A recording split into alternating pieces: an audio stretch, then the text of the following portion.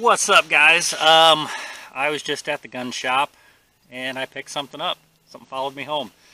I don't know if I'm proud of this one or not. I'm scared. I'm nervous. All my USPSA buddies are going to be like, "What the fuck did you buy?" I like it. I like it. Feels good in my hand. I know it's going to be reliable for a carry gun. Glock 48. By the way, all weapons, I've checked these like 3 times before I even turn that camera on. So before I get a Nazi, all weapons are safe on this channel. What I like about this, it's skinny. Very, very skinny. I can hide it well. I work as an equipment mechanic. I would never, ever concealed carry in a place that had the sign up. Most people don't have the sign up. So I pretty much carry everywhere with my job. I end up in some dumb places and foundries and construction sites laying under stuff. So I can really wreck a gun. I can come home and have to clean the thing out from a couple hours working on some job site and have dust and dirt packed into a gun. So I wanted something that's still going to work if I get it all jacked up with nasty dust. Glock's got a great reputation. These come with 10-round factory mags.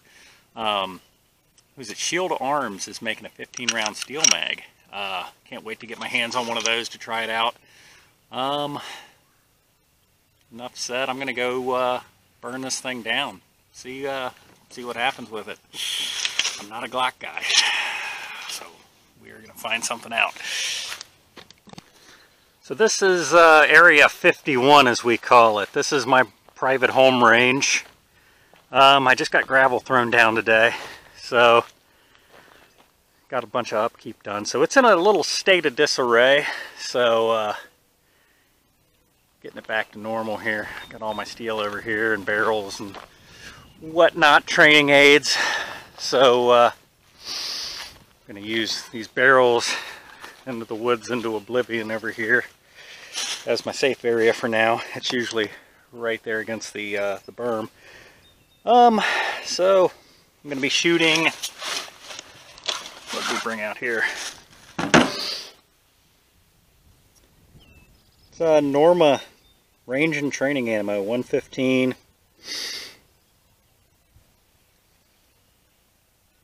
Made in Hungary, I guess.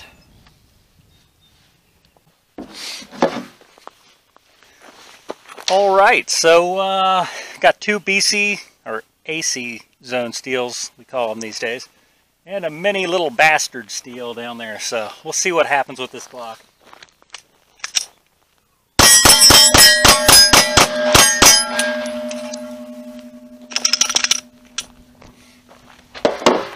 It actually recoils kind of like a 17. It's, I don't know if it's the bigger beaver tail or what, but definitely mild to shoot. Let me try another mag here.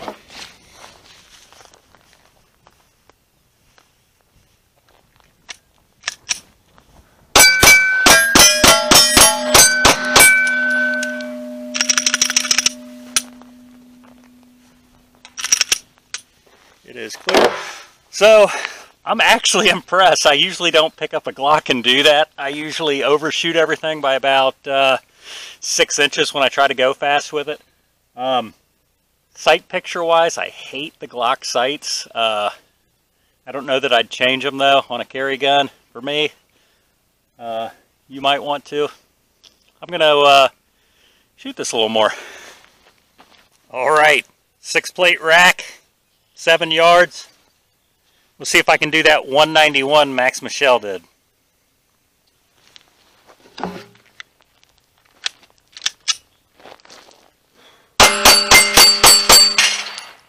Damn, thing shoots really good.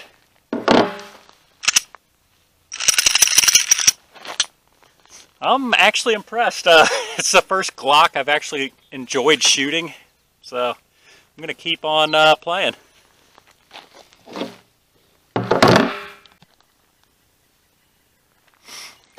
Alright, so this is one of my drills I use a lot. I call it the 3x3. I'm sure some other people call it other stuff. I've modified it a little bit. Put 3 cones out 10 yards away from the target you're shooting. I generally use a AC zone steel for this. 10 feet apart between the 2 cones on the sides from the center. 3 shots from the middle cone, starting position. Either side, 3 shots, run to the other side, 3 shots. It's good to get your shooting and moving down and make you receive that feedback from the target. Whether if it's on paper at a match, you feel like you pulled the trigger, maybe I shouldn't just take off and run like a bat out of hell and find out, 20 seconds later that I had a miss. Maybe try to learn to feel your misses and get that audible feedback from your steel. So it's good for that kind of thing.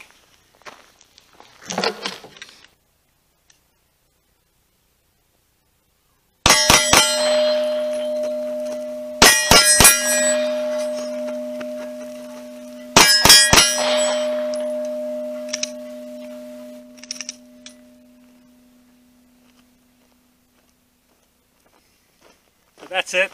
3x3 drill. Don't read into it too much, just do it, have some fun, make sure you're hitting your target. Pretty good drill.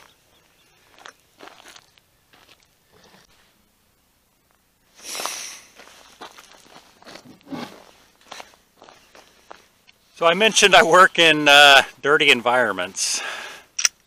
Weapon is clear.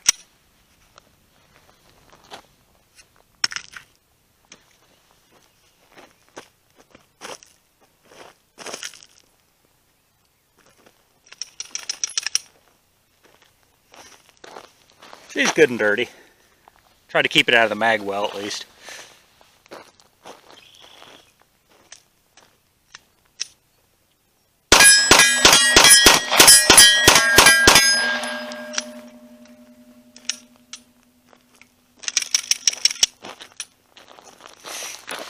Worked.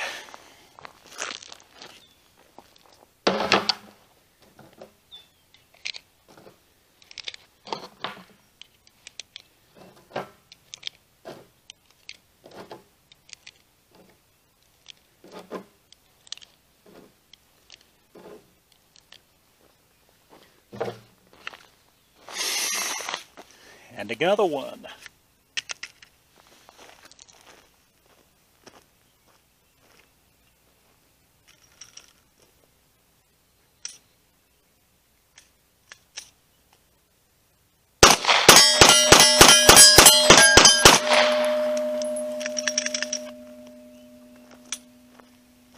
Still worky. So first day Glock ownership, Glock 48. After shooting it, my thoughts on it, it works, man. It actually shoots damn good for a small little concealed carry gun like it is. I got it nice and dirty. I actually just took it apart and checked out the guts of it. There was some crud in there. And some scratches on it already. It's got Glock sights on it. Got that Glock trigger. It's got that Glock reliability. So far. I'm not going to throw too much its way. But I'm impressed with it. I really am. It feels great in my hand, oddly. I think it's the skinnier single stack grip that does it. Because a 17 doesn't feel right in my hand, a 34, same thing, you know. That full-size Glock just doesn't feel good to me. It's that grip angle. This one is skinnier. I think that's where people run into a little issue with the trigger maybe on these, is it's crunchy. And it's a small gun. It's easy to do this when you pull the trigger because it's so small and light, and that trigger is heavy. Would I buy it again? Yeah, definitely. I would definitely recommend it for somebody who got my earplugs in still. First time firearm owner. maybe hasn't owned too many guns, wouldn't want to get into something that jams a lot with limp wristing or anything like that. I played with it a little bit after the camera was off, tried to limp wrist it a little bit and it went fine. If you notice when I'm shooting out there, I ride the gun really, really high. I've got that 1911 CZ grip going on, and I actually run over the slide release. So if you ever see me shooting a gun on a video and the slide doesn't lock back, that's me. It's not the gun. That's just something I do. I don't particularly care if my slide stays back last round or not, because I'm usually counting in my head anyway. So if you get to that point where you go, my slide's back, you weren't paying attention anyway to how many rounds you shot. That's something to think about too when you're training. Count your rounds, know how many rounds you got left. You know, it's kind of the point after you've been shooting competitively for a while, it's eerie sometimes how you can finish after a good run and go, there's 2 rounds left in my mag, and pull it out and there's 2 rounds left. You just kind of know after a while. That being said, yeah, I would definitely recommend this for first time CCW guy.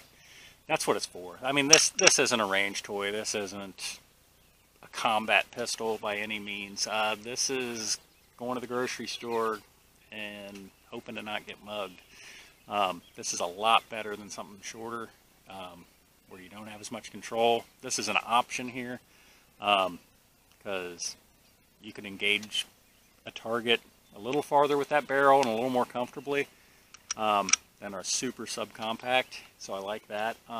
When I get some of those shield mags, got to be a game changer for it. Me carrying 15+1 with this guy. Yeah, I'd do that. It gives me a little extra roundage there, just in case I miss with that Glock trigger. All in all, I'm going to go clean this, and I want to run some good defensive ammo through it. What I would carry, maybe 100 rounds of it before I actually start carrying this. It's a good idea to make sure it works. Anybody out there that just throws rounds into a gun and says, oh, they're Hornady, they'll work. Yeah. They might. That being said, catch you next time. Subscribe, like, do all that crap. I'm new to the YouTube videos here. I bought a $100 camera off Amazon. I hope the picture quality is good and doesn't look like it was filmed with a potato. See you guys next time.